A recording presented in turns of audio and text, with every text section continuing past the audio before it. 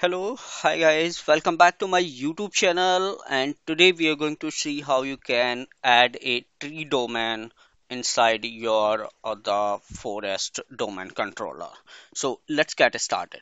This is my the server 2K22, and this server I'm going to add as a tree domain controller.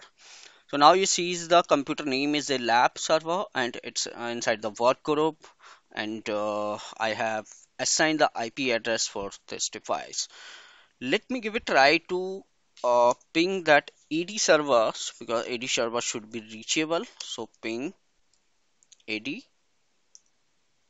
and my the AD server is reachable. That is a parent domain controller.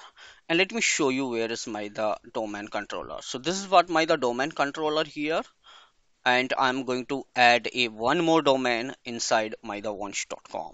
So let me go back to my the test devices here, go to the dashboard, click on roles and the features. Now click on next, and next. And now here is a Active Directory domain services. So let me select this, click on next, click on next, click on next, and now installed. So once this will installed, we'll promote the server and we'll configure the our tree domain Active Directory. So let's just wait for this. So now this server is configured. It's showing the succeed. Now click on closed and go to here and promote this server as a domain controller. And now you have the option here and select the tree domain. And now here is the forest domain name what we have here. Let's go to the once.com and let's decide what we are giving here. So I'm giving the us.com inside the and just go for the change credential, and here I'm giving the once slash admin. This is my the forest once.com account. This is the admin. So now it's taken. Let's go for the next.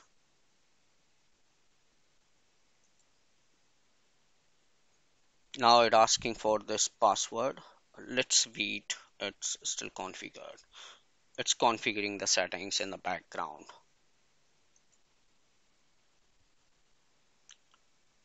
Yes, so now it's asking for the password. Let me enter the password. You can choose any of the password for your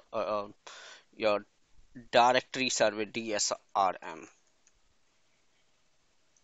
So go next. Go next. And now here it will show the your NetBIOS name.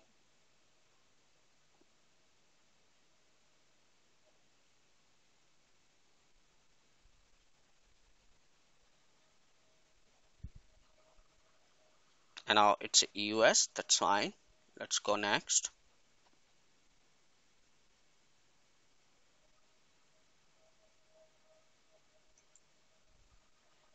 And here is the detail for your database folder, log folder, and the sysvol folder. Let me go on next, and now click on next to configure your settings.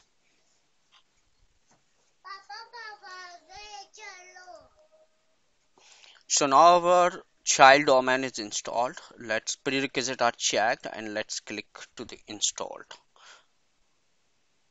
and just wait for some time. Once it's done, and then we can done with this lab.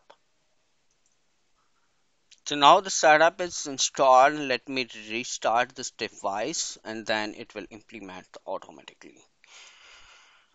So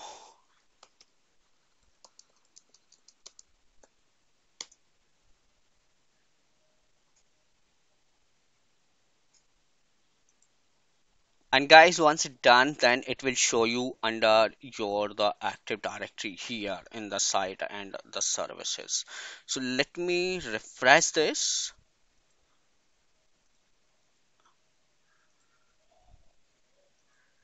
and that server will be showing here.